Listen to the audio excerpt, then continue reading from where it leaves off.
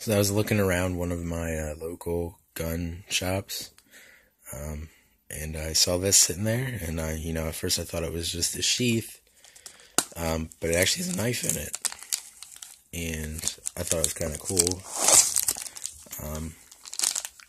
Believe it's a knife made in Pakistan, just based off of the strap here says "Little Ugly Pakistan." So I think it was made in Pakistan, but here, let me try to get this out. I thought it was kind of cool. I'm sure it's not worth anything or anything, because I've never heard of it before. But it says "Little Ugly Pakistan." On the blade it says "Stainless Pakistan," and on the other side it says "Poor Man."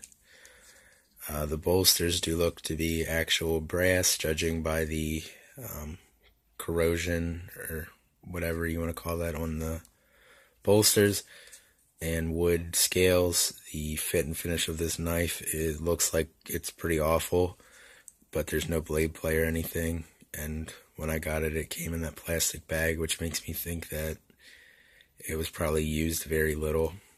But anyway, so I paid $2 for this. I thought it was pretty cool for $2. I'm certainly not going to lose sleep over spending $2 on a knife that I thought was cool. Like I said, I'm sure it's not worth anything or anything, but I thought it was cool. But yeah, just figured I would show you that. I thought it was kind of cool.